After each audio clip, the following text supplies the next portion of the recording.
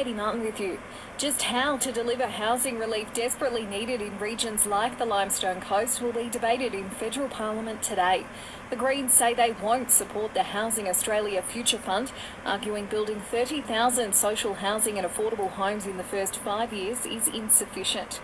Emergency Services Minister Murray Watt has been defending it this morning. This fund will take time to build the number of homes that are needed, but it's a bloody good start and the Greens should get behind it.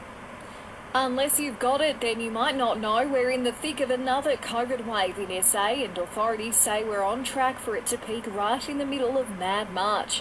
SA Health is forecasting a peak of around 1,100 cases a day, slightly lower than December's numbers, with waning immunity from previous infections thought to be driving it.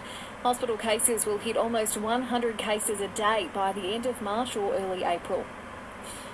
Parents of autistic children say one of the biggest challenges they face living in the region is access to someone qualified to make the diagnosis in the first place. That was the feedback left by attendees to a state government forum held locally recently as part of South Australia's first ever autism strategy.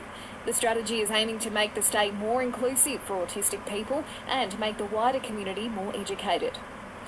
Over the border, and pressure is mounting on the Victorian government to go harder on a vaping crackdown with Canberra. 9 in 10 people support government action to stop an escalating crisis, according to the Cancer Council. The opposition says a new generation can't be allowed to get addicted. After this, there is no turning back. You sip the red can, the story ends. You sip the black can, you enter dreamland. And I show you just how good the truth can taste.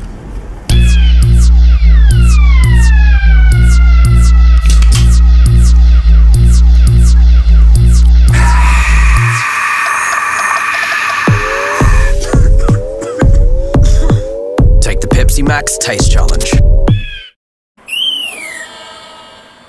Results from round 10 of the Barber Shield now, and Penola's come through with the victory over West Gambier. Millwell's taken out South, and East were too good for North Sportsman's. And the Mount Gambier Pioneers men are taking further shape in the off-season with the signing of US import Chris Sealy. The power forward joins the squad after a season in Kosovo, averaging 16 points in 10 games. Beyond Blue is here to help you achieve your best possible mental health. For more information, advice and support, visit beyondblue.org.au today. Buying or selling rural or residential properties? Miller, Wan and John. This is SAFM weather. A mostly sunny afternoon across the Limestone coast, 12 degrees overnight. Heating up tomorrow to 33 degrees. Want more local news? Get free breaking news about our community. Download the Listener app, search for your town and add to your favourites now.